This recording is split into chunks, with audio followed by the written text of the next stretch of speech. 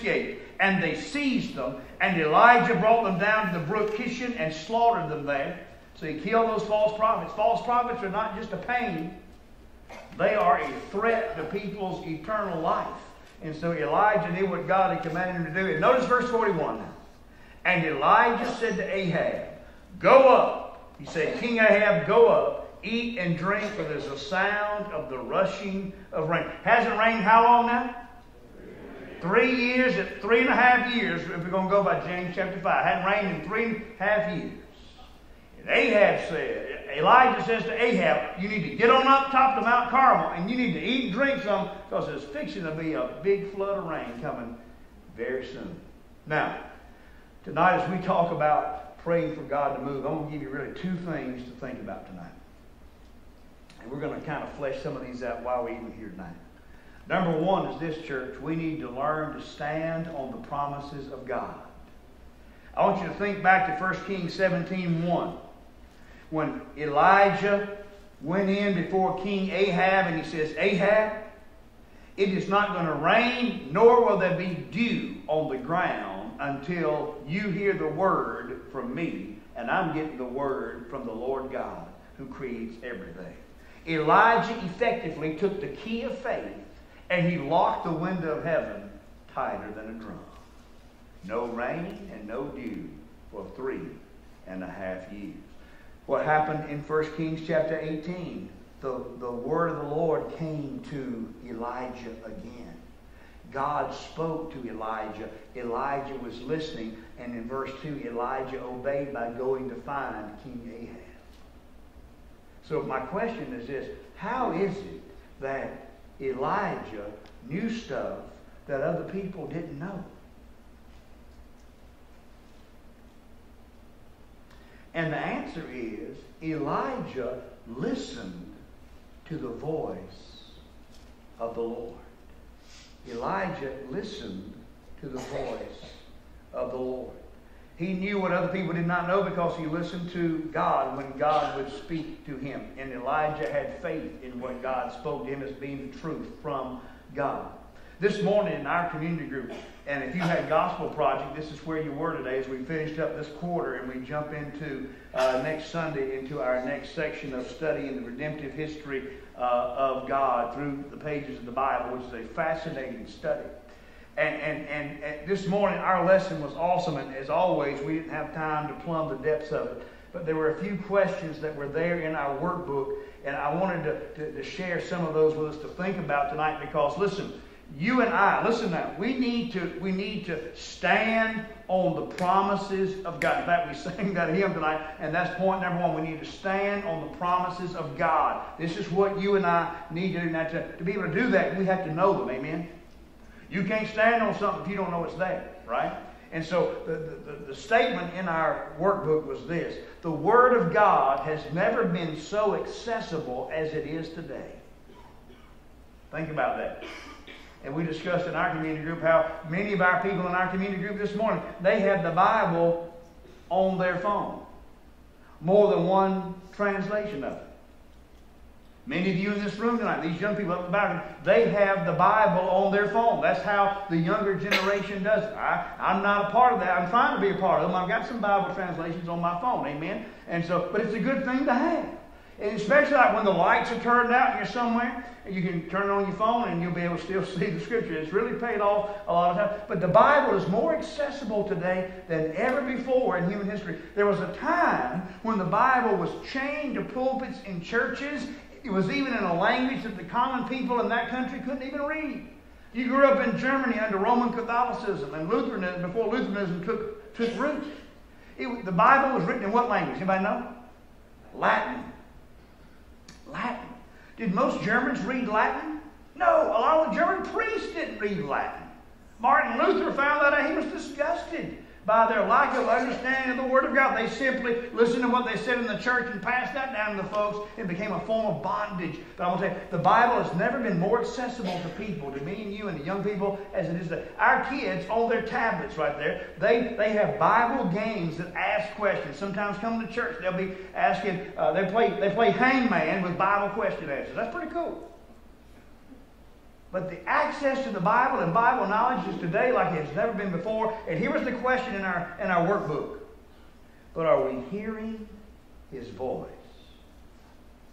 Are we hearing God speak? Even though the word of the Lord is not rare today, as it was in Eli's day and Samuel's day. You can find the word of the Lord on the internet. You can find it on phones. You can download apps. You can buy copies. And in our country, there's no fear of reprimand for that. But are we hearing the voice of God? Another question that we had was this. It was a very good one concerning standing on the promises of God. Number 2, what was the last thing God spoke to you through the Bible? Now that question, when we did our lesson earlier this past week, getting ready for Sunday, that question shook us a little bit.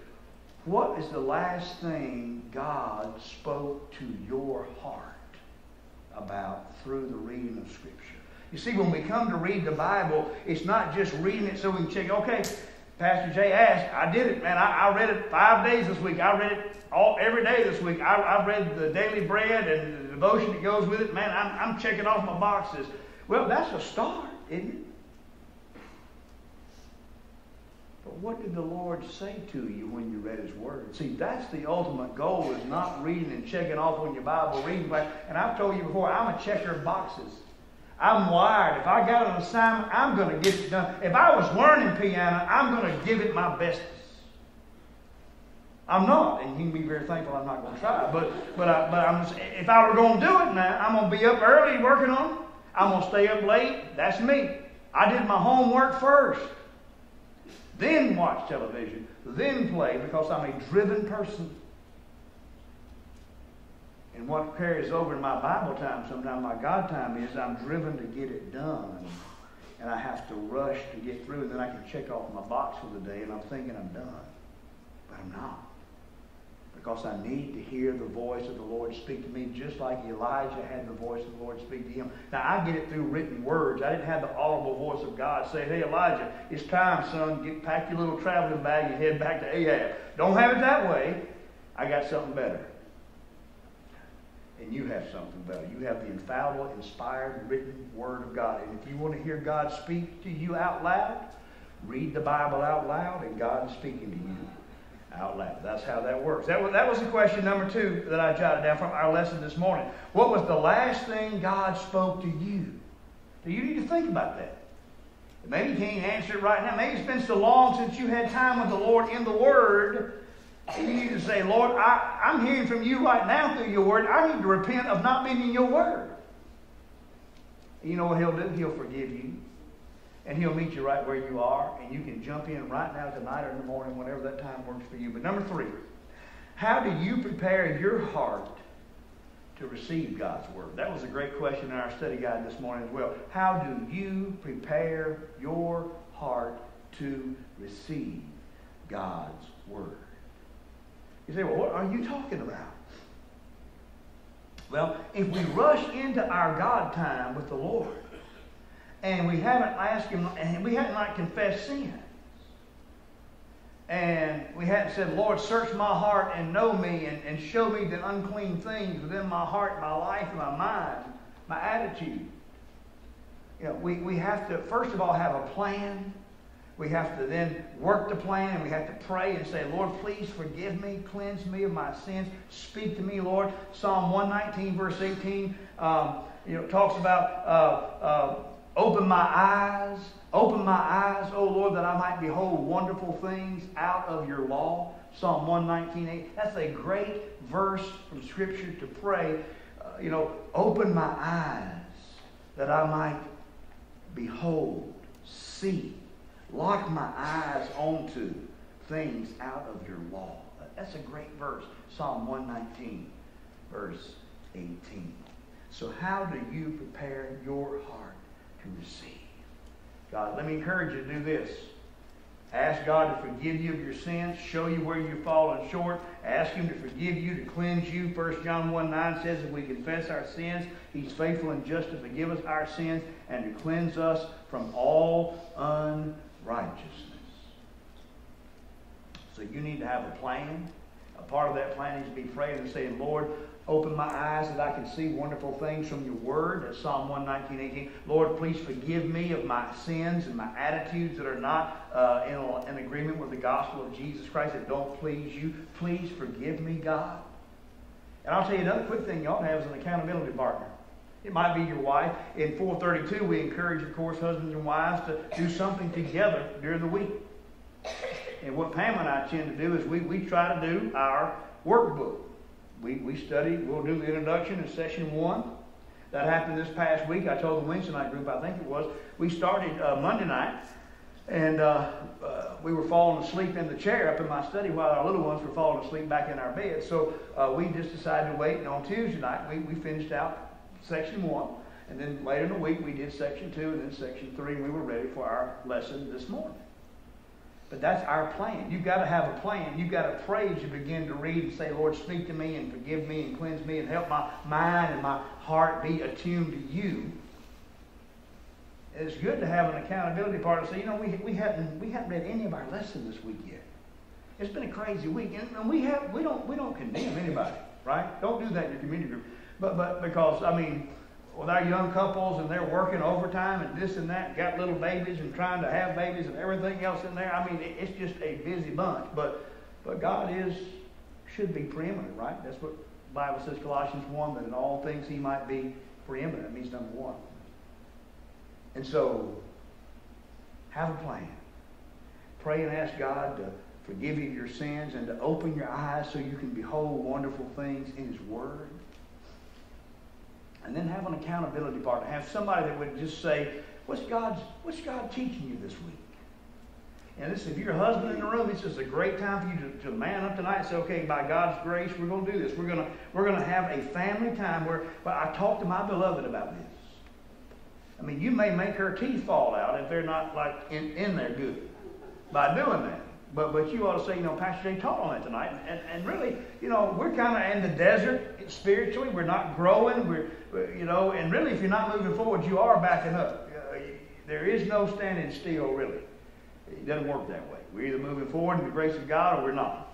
And we're supposed to be growing in the grace and knowledge of our Lord and Savior Jesus Christ. And so, number 1 tonight, we need to stand on the promises of God. So I'm going to ask you to bow your heads for a moment, and we're getting ready to move to point number 2. That's where we're going to spend some time praying tonight. Here we go. All right?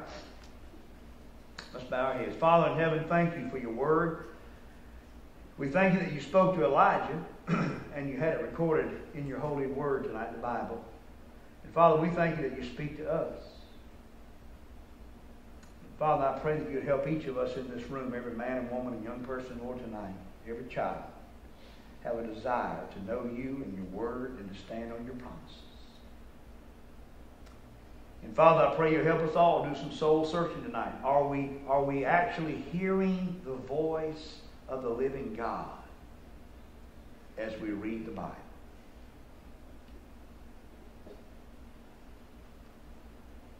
And Father, teach us to prepare our hearts to receive your awesome truth. Lord, help us and work in our lives tonight. In Jesus' name, amen. Point number 1, stand on the promises of God. Point number 2, we need to kneel. We need to kneel in prayer to God. Now, in 1 Kings chapter 18, notice the verses here. Notice verse 42. So Ahab went up to eat and drink, and Elijah went up to the top of Mount Carmel. And he bowed himself down on the earth and put his face between his knees. Now, again, I have tried this, and some of y'all have heard me preach. This is a little different than all tonight, but I have tried to do this. And when I did, I got down and I couldn't get up. So, he was extremely broken and humble. It's a picture of bowing yourself before God. And it says he bowed on his knees and he put his face, his head between his knees. Now, I know some people in this room who can do that and then recover from that on their own. I can't right now even do that. If you forced me to, I couldn't go that low. All right, I could not. But the main thing is this: Elijah was poured out before God with brokenness and humility and concern for the people of Israel that God had called him to be a prophet to because they were following after the Baals, and they were following after Asherah. Their own king had married a woman, her name is Jezebel, who was leading the nation into false worship of Baal and Asherah. Those two, the male god and the female god, would get together, and you can work on that for yourself. But that's what they did. So they had all this sexual immorality that went along with their religion. And it broke Elijah's heart, because they were breaking the commands of God. Just like he said to Ahab, I have not troubled Israel, but you have, and your father's house, because you have abandoned the commandments of the Lord and followed the Baals. Well, Elijah goes up on the top of Mount Carmel there in Israel, kneels down, and before there's ever one raindrop that will fall from the sky, I picture his face wet with streaming tears as he prays for God to send rain. Now, the actual text of 1 Kings 18 doesn't tell us what he prayed for. But James 5 again tells us it had to be rain. And in the context of the story itself, we know it had to be.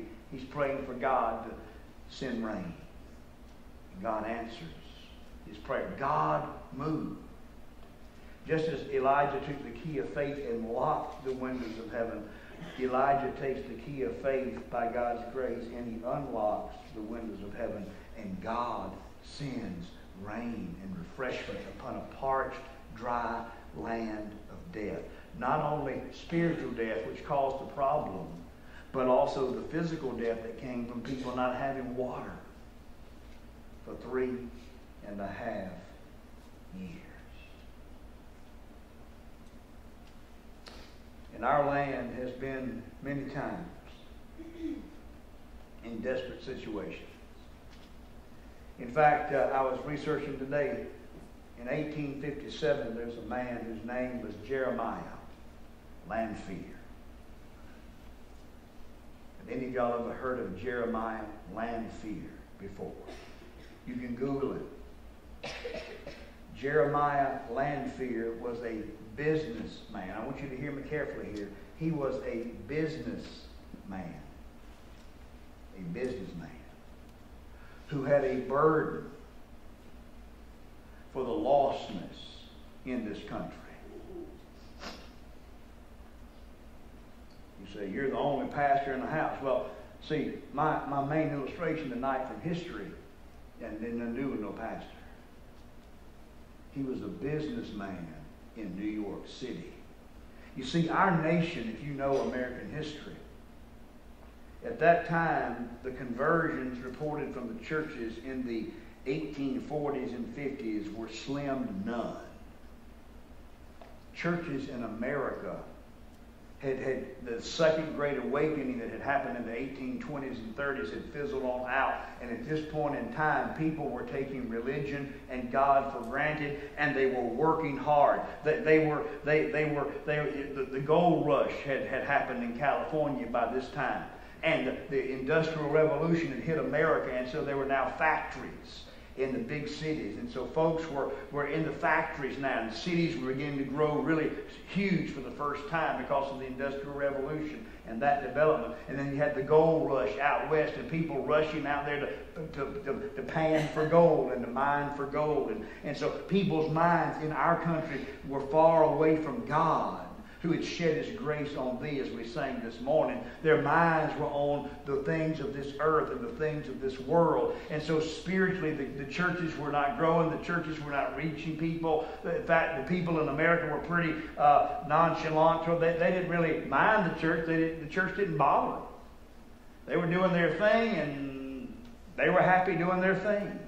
But this man, Jeremiah Lanphier, this businessman in New York City, on September 23rd, 1857, he went into a room in the Old Dutch Reformed Church in New York City. He knelt down and prayed by himself, and he said this: Lord, what wilt thou have me to do? Now, I know that's King James, but that's what he prayed.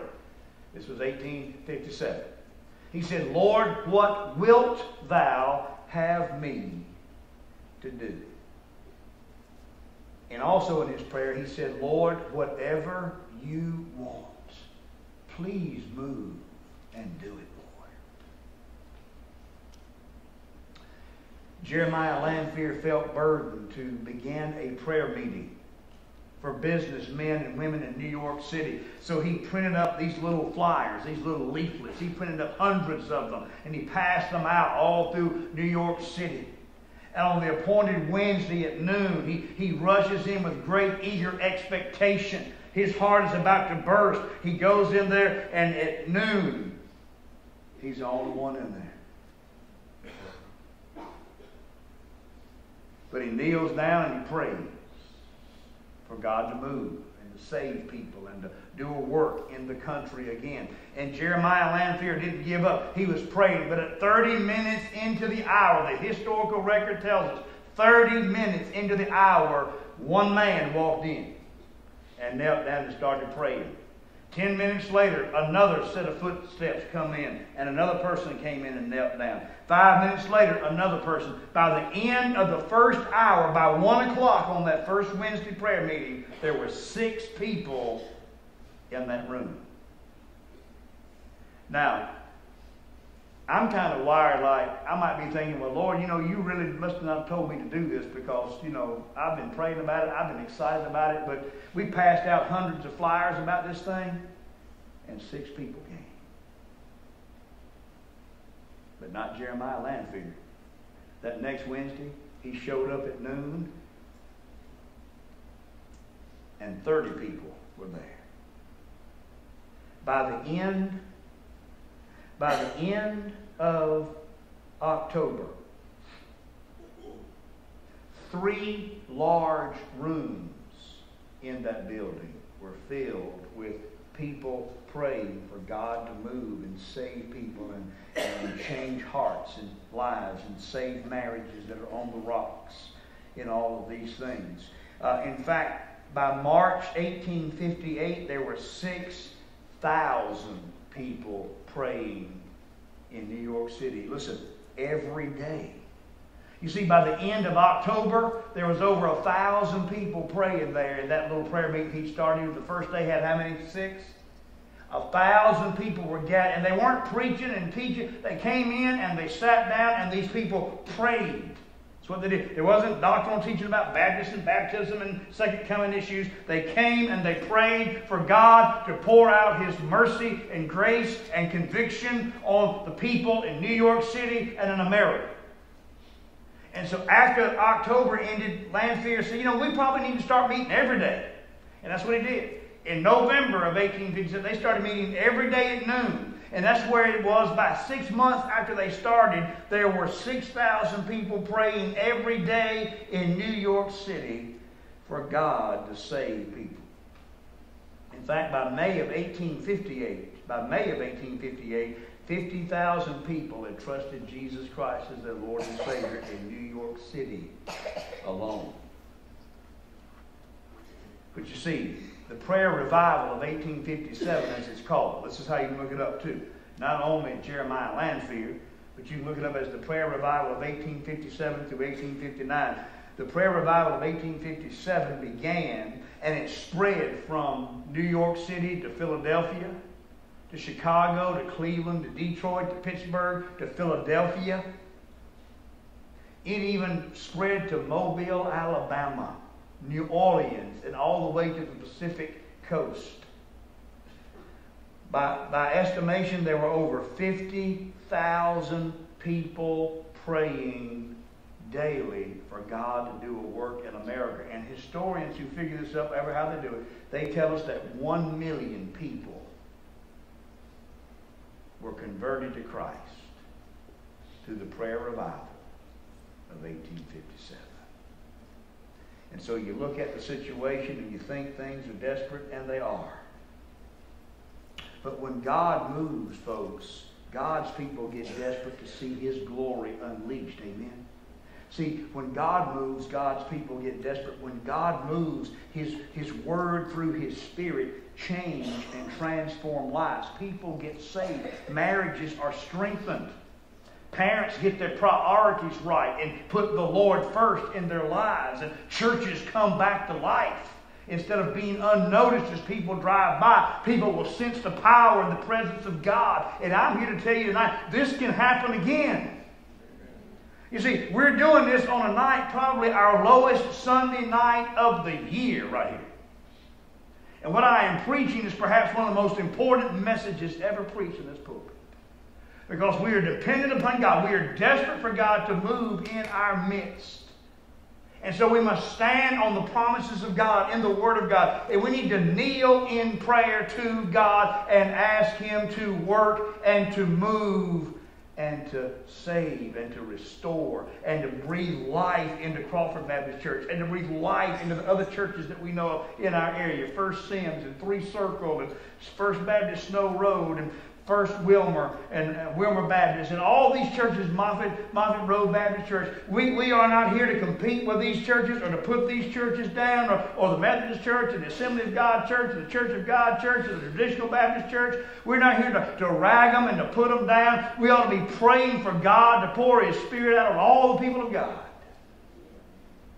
And so what I want us to do for a while tonight is spend some time praying before we finish out. I have my eye on the clock. You need not worry about it. But I want to share this with you. I put it on Facebook this afternoon. Listen to what Samuel Chadwick had to say. The one concern of the devil is to keep Christians from praying. He fears nothing from prayerless studies, prayerless work, and prayerless religion. The devil laughs at our toil, that's hard work, and he mocks at our wisdom, but he trembles when we pray. Jonathan Edwards said, when God has something great to accomplish for His church, it's His will that there should precede it extraordinary prayers of His people. And so tonight, we come together for some moments tonight so the devil can tremble a little bit. We want the devil to tremble because we are trusting God. We're asking God to move and to work mightily in this place and in our lives and in our families and to save our teenagers and to save our young people and to bless the Atlanta mission team as they're finishing up tonight and in the morning and driving back tomorrow afternoon back here to Mobile, Alabama, and that their lives will be changed forever because of what they experienced on mission in Atlanta, Georgia this weekend. You can pray for Philadelphia. You can pray for Sims. You can pray for our nation. You can pray for whatever the Holy Spirit puts on your heart to pray for. And so I want us to bow our heads and close our eyes for a moment. Can you do that with me? Let's bow our heads and close. We're not going to put anybody on the spot here at all. We're going to bow our heads and close our eyes. And tonight, would you just pray? Right where you are. For those things the Holy Spirit's impressing on your heart to pray for. Would you pray for God to be supreme in your own life? Would you repent and confess attitudes and words, sins of action, sins of inaction? Maybe you're holding a grudge against somebody or some folks. You may not feel like letting go and forgive them, but say, God, by my act of my will, I choose to forgive them tonight. Help me to change the way I feel toward these people. The Holy Spirit is hindered in working in the church of Jesus Christ today because so many of the professing saints of God have bitterness and unrepentant hearts. And would you join me in praying for God to break through those hard hearts? And that He would give forgiveness and restore unto people the joy of their salvation tonight. If you're a grumbler, there's a reason for that. Sin. And we need to confess it. The joy of the Lord is to be our strength. There's some folks that make their way in churches, they'll be crawling in. They don't have the joy of the Lord. But He is our strength, and He's a person. He's Jesus. So would you pray, young people in the balcony and other adults, and would you just pray all over this room tonight? And as we have a time where you sit and pray for a few moments, I'm going to just, I've mentioned this to some, if you want to just come and lead us in prayer, this microphone, We can turn it on and you can lead us in prayer, and that way people will hear you. We'd love for you to do. We want everybody to hear. If you come lead, we want you to be heard. But if you're led to come lead, I'd invite some of the men, the women, even whatever, upper room, men and women pray together. I want to invite you to come and lead us in prayer tonight. We're going to bow before the Lord. I'm going to get quiet. And if the Spirit prompts you to come up and lead us in prayer for Sims, for the homes and marriages, for children, for our Atlanta team, for the Philadelphia team, the Builders Mission team, Vacation Bible School's coming up. We gave out 2,700. That's 2,700 invitations this week in the 4 feeder elementary schools in our area.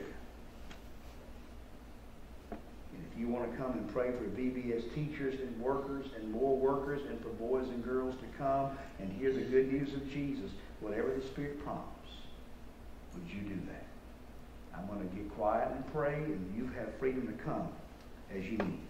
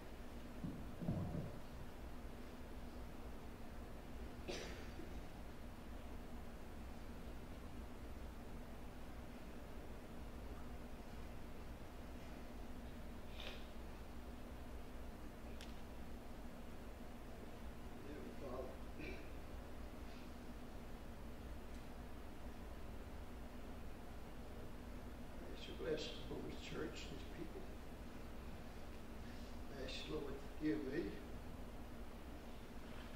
for any kind of thoughts I had about people.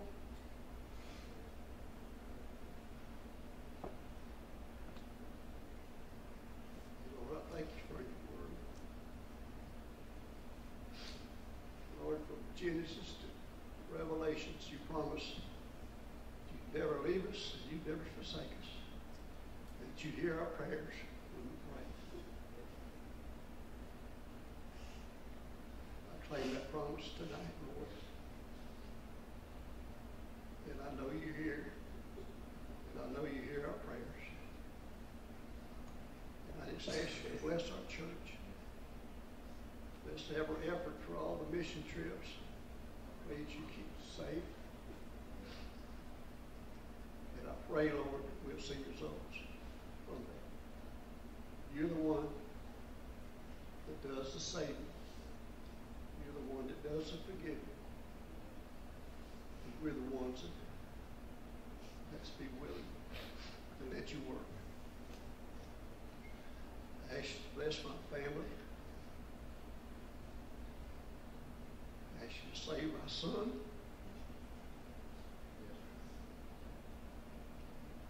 He needs to get you in his life. Lord, I pray every day that you do that. I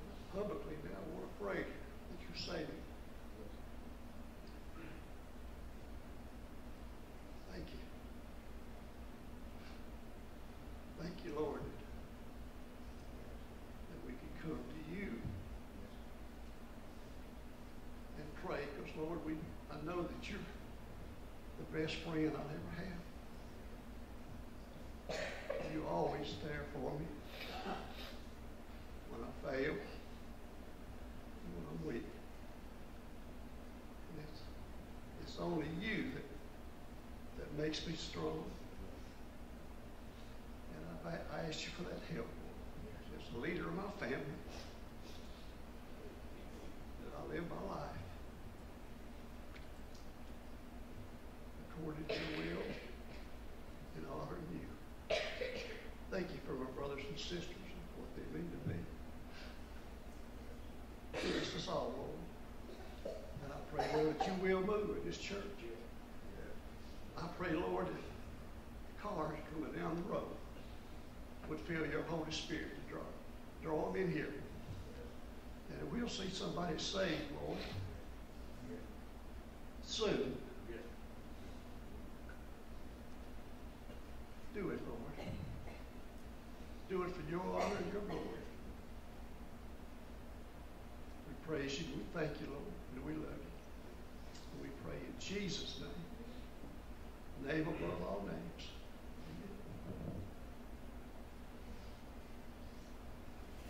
Father, Lord, I want to thank you for this privilege we have tonight, God, praying for you, for our church family, for ourselves, God. Lord, I want to start with myself, God. I want you to forgive me for the things, God, that I have been doing lately, that you have convicted me of, dear God. And Lord, I thank you for the Holy Spirit that do convict me. Yes. And oh, God, I thank you for the church that I'm going to. I thank you for the pastor that you have sent here, God. He's preaching his heart out and preaching the word here, God, to us. Lord, I pray that the Holy Spirit, God, will move among your people. And Lord, that we can see souls saved here because of God in your glory, your praise. And Heavenly Father, I do want to thank you for the wonderful family that you give me. Lord, how they have been so close to me these past days, God. Yes. God, they're not perfect. We're not perfect. But Lord, I thank you for them. And Heavenly Father, tonight I want to lift up Gary to me, that boy of mine. God, I pray that you'll save his soul. God, I pray that you'll give me the time, God, at a certain time that you want me to go talk to him. Yes. God, I don't want to talk to him without you leading. But Lord, we can drive him away. But God, if we'll let you lead us, God, you'll do the work. And God, tonight I ask for our church family. God, I pray that you'll touch each heart and soul, God, in this church family. For your glory, your praise. In Jesus' name I pray. Amen.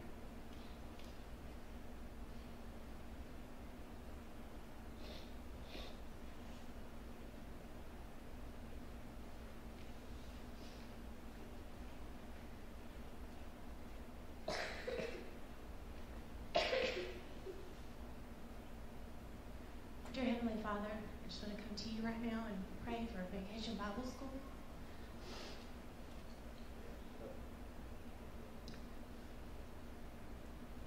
Lord, I pray that you would help us to be organized and help us to be prepared. Lord, I pray that you would take away our fears and our anxieties. God, help us to just be ready to share the gospel with these boys and girls. Yes. Lord, I pray that you would right now go ahead and start preparing the hearts of these children who are to come, Lord. I pray that you would help us to reach out as a church, not just to the children, but to their families as well. God, not for our glory, not for anything, but other than your glory. Lord, I love you, and I thank you for this church family that I have that supports Vacation Bible School in every way that they can, God. I pray that you would impress upon all of their hearts to pray daily from now until Vacation Bible School starts and throughout the week of Vacation Bible School, just to pray for the children, for the workers, for the parents, for everyone involved. Lord, it's a huge outreach, and I just pray that you would help us to understand the impact that it can have. God, I thank you. I thank you for my salvation. I thank you for sending your son to die on the cross to save me. I thank you for my family. I thank you for my church family. Lord, I pray that you would just be with us this week and help us to take away from this night and from this day as much as we can to remember to always, always make that time for you, Lord. In your name I pray. Amen.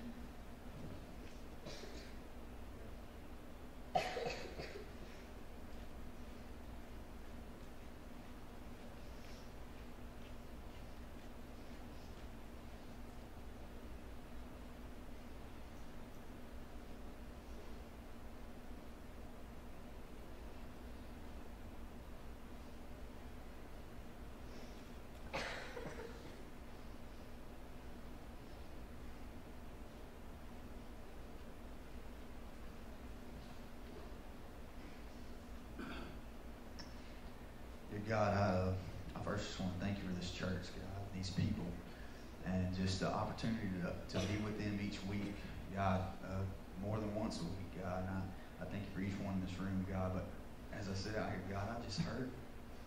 God, I'm guilty. I've been bitter, and I've questioned you. There have been days when I know your word and I know the truth and I've lived it, God, but I still question you at times, and I know that your plan is sovereign, God, but it hasn't made it any easier.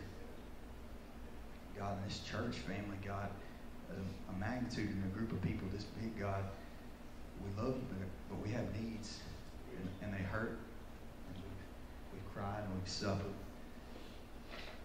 And God, I know that by your son's wounds, we have all already been healed. I know it.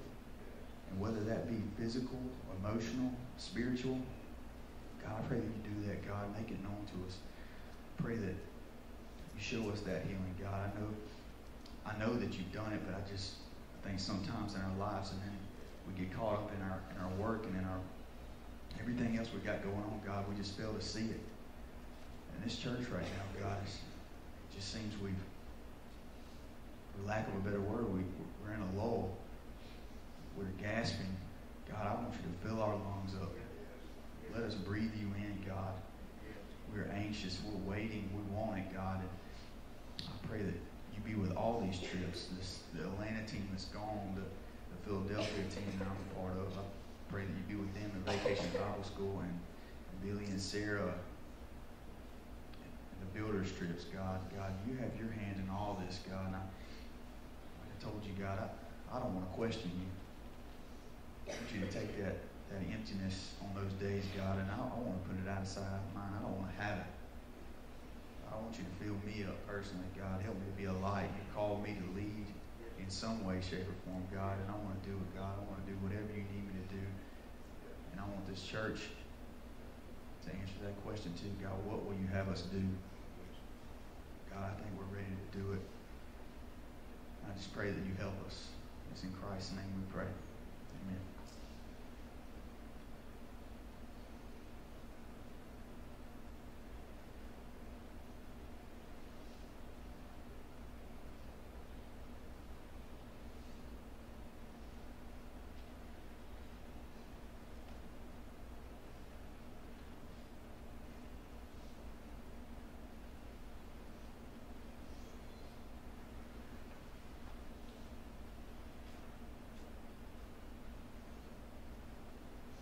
Lord, come to you tonight in all of your grace, your mercy, Lord, the forgiveness that you give each and every one of us. Lord, I pray as the upcoming day tomorrow, Lord, for each and every one in the military, those that have been lost, Lord, those that are dealing with those overseas. Lord, I ask you to just give them a peace amongst them.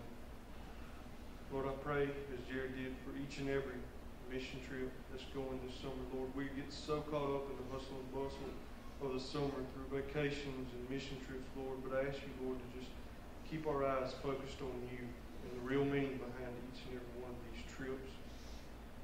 I pray that you soften the hearts of the children as we try to pour into them through Vacation Bible School, the Philadelphia mission trip, Lord. Lord, I just ask you that you will just soften their hearts. Give their ears just the ability to listen to receive the message, Lord, the great message that you have given us to spread amongst this community and this world.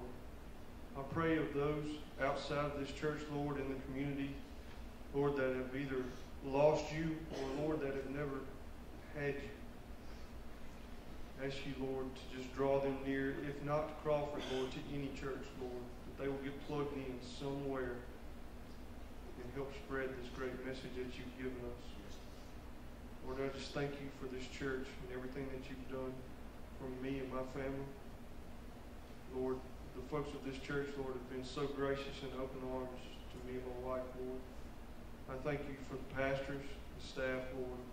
I ask you to bless them in all their endeavors. Precious name.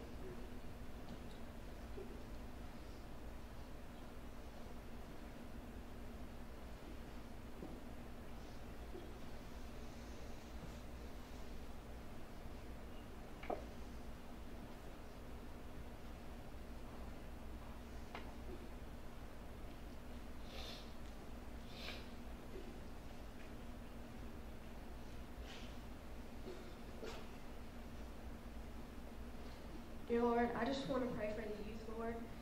I know it's summer, but we are still in high school, and this is going to be my senior year upcoming, and we have all the chances every day to shine our lights, and you can tell the ones that are youth group, they shine their light, and it is bright, Lord, but there's also some that are drifting, Lord, and I just want to pray for them, and I pray that we can just work in their hearts, and they can continue to seek you, Lord, and I just want to thank you for this church that I can feel comfortable shaking and crying in front of, Lord. And I just want to pray for church camp. And I know I'm not going to be able to be there, Lord, but I'm going to be praying for them the whole time. And I pray that they continue to grow and see you, Lord. And I pray that you can just show them the way. And, Lord, thank you for my family, Lord, and not just my immediate family, Lord. I'm thanking you for this family you've given me, that I can feel comfortable walking in front of the whole church and knowing that they love me even if they don't even know my name. Just thank you.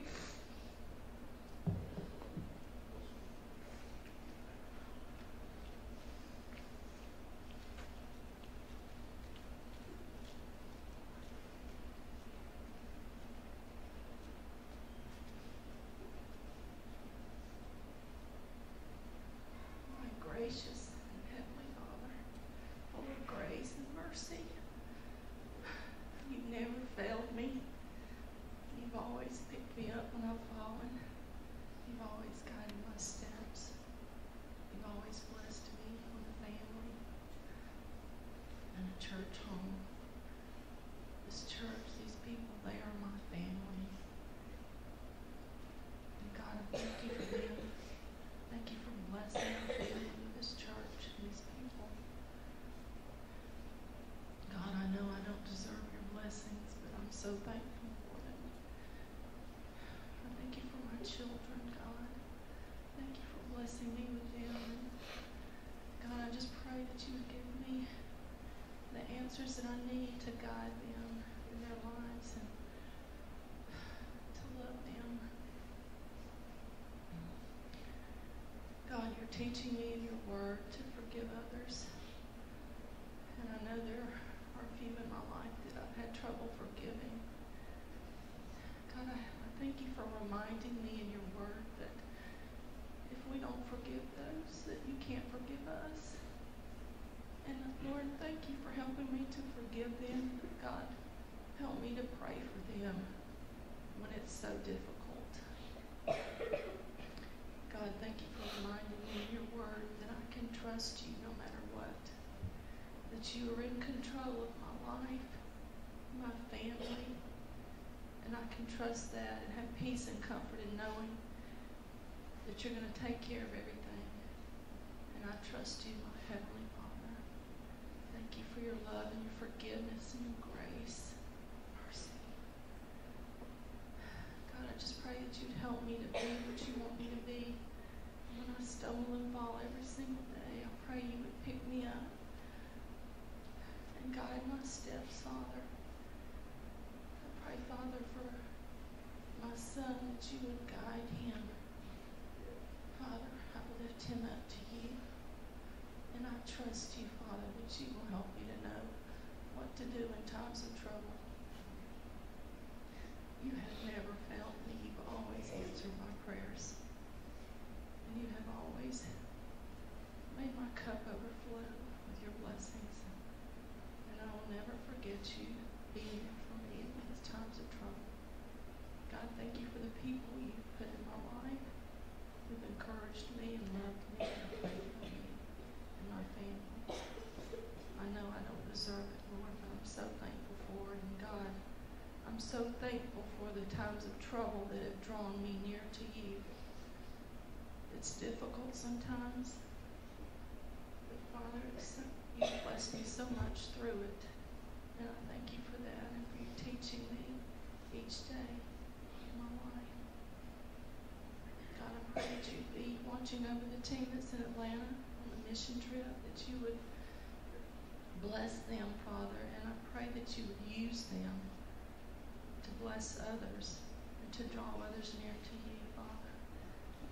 And I pray for what you're already doing there, and I just pray that you would protect them as they travel home tomorrow. And God, I pray for our church.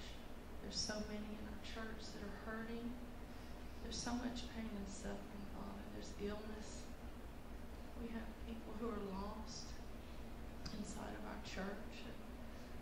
And those who have lost loved ones, Father, I lift them up to you. I know they're precious to you. And God, I just lift them up to you and trust that you would bless them and draw them to you. I pray for the children during Vacation Bible School, Father.